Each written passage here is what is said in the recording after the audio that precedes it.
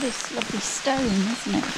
Pardon? Oh, this lovely stone that I Yes, seems to be all naturally occurring here.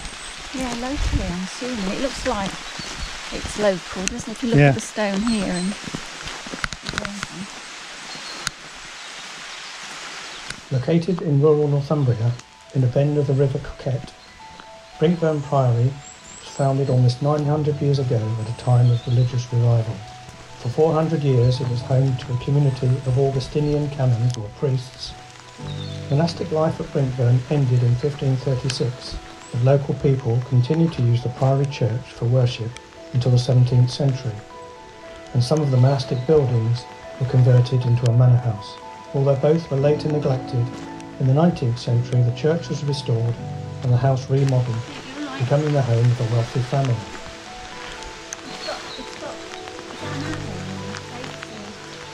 It's a bit worn away, so you can't quite see them. More black and white photos. All black and white.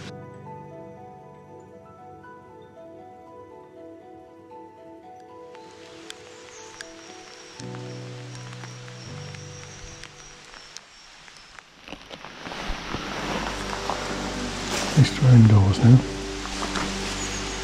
Oh, isn't it lovely? I do remember it being really lovely.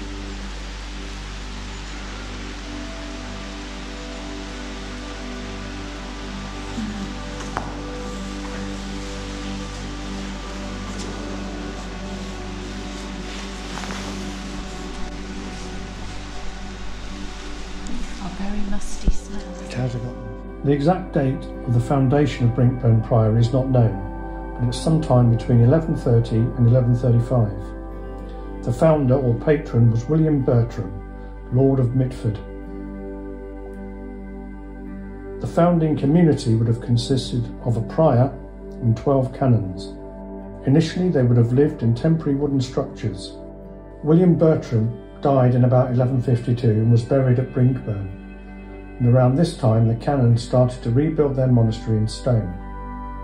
Work would have started on the east end of the church, the most important part of the priory, and construction of the church took decades to complete.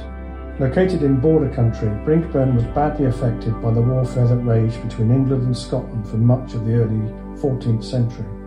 In 1315, Scottish soldiers sacked Brinkburn, forcing a community of 13 canons to flee. The priory was soon caught up in the religious changes of the reign of Henry VIII and the dissolution of the monasteries. In 1536, the priory was dissolved.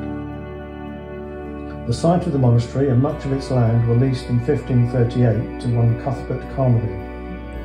The buildings in the west range of the cloister, where the prior's lodging probably stood, and also the refectory to the south of the cloister, were turned into a comfortable house for the new owner.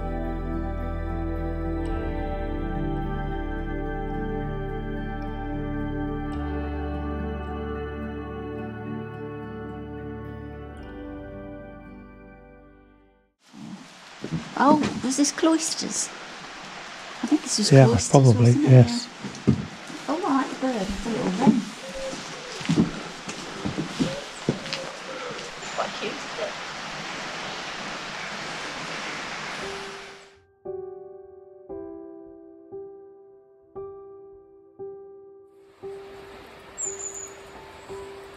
It's quite impressive, huh? By the early 17th century, the church was in decay and regular services ceased in 1683. Without a roof and falling into ruin, it was nevertheless still used for the occasional baptisms and weddings well into the 18th century. By this time the house, which had passed through the hands of various owners, was also in decay.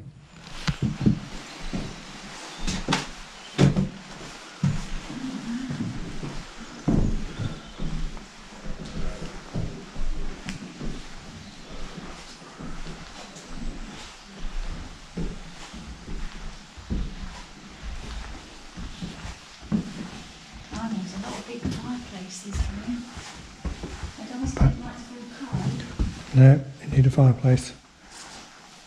But the rooms are quite small. Yeah, it's like yesterday's. Yeah. Walk around.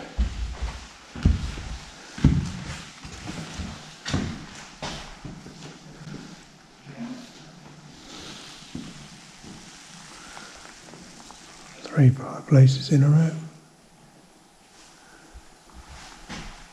Doing some support work as well.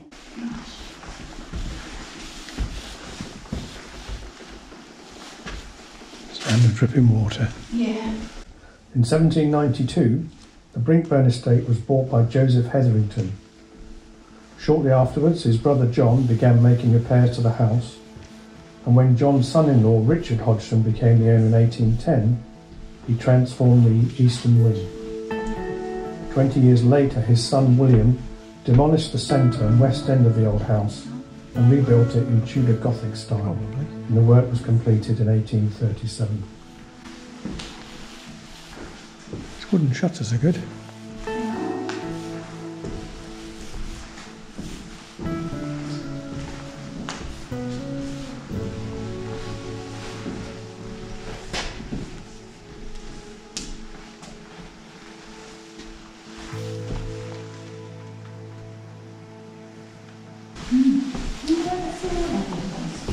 Because they boarded it over, haven't they?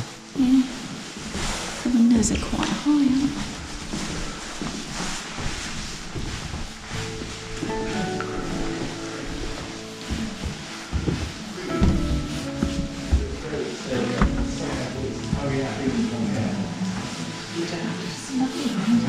they? Yeah.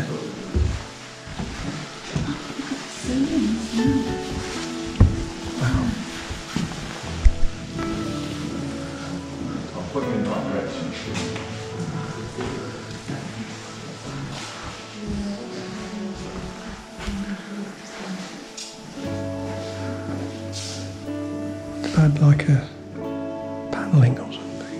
Yeah, it looks like it would have been quite old if it was a family home at some point. Look at this style on here. That's nice, isn't it? You've got a cupboard. It fits into the cupboard. Oh yeah.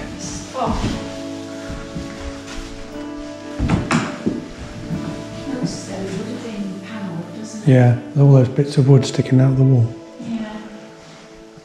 to support it. I wonder if they had to take it all to conserve and keep it. Yes, well, as soon as it gets damp, I think it's Yeah. no good.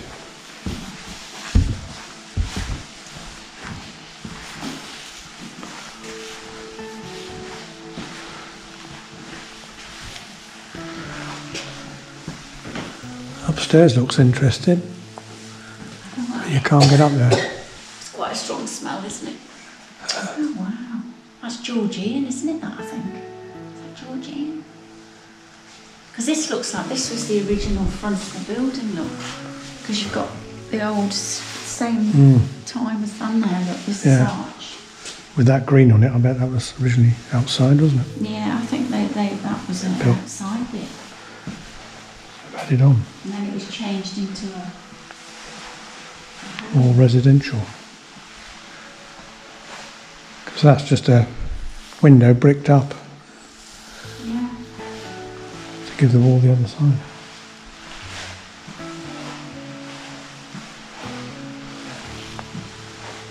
This is an impressive room down here. Is it?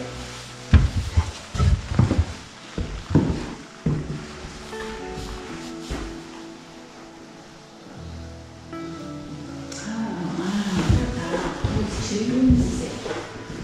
That seems like, oh, isn't this lovely?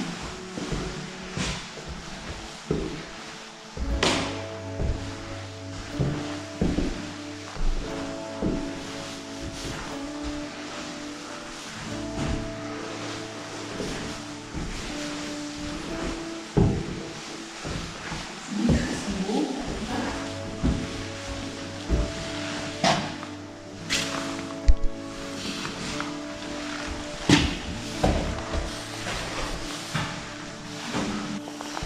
Oh, the door matches the pattern on the blinds, the shutters. Oh yes. It's a theme. I wonder when that was done here. Right. After you.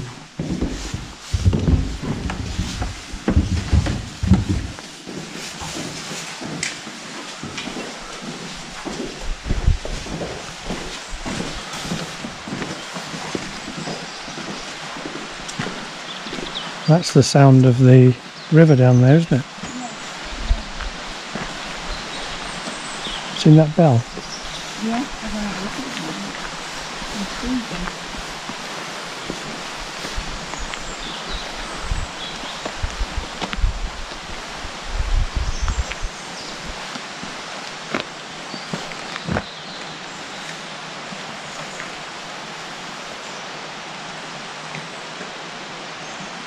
I don't know what the room would have been called, but you can see the pillars in the corners. There would have been one here.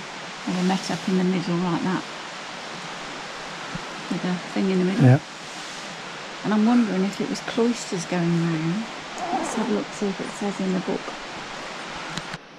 So we just looked in the book, and it's the chapter house. Yeah, and that where Through we there. see the outside. Oh yes. Is the cloister.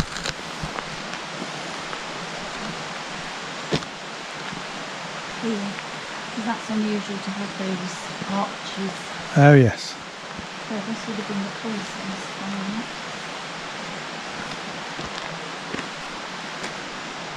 Your theory is correct. They're all done to Standard design list. the manor house. So that was a manor house. There you are, there's the cloisters. That's those there, isn't it?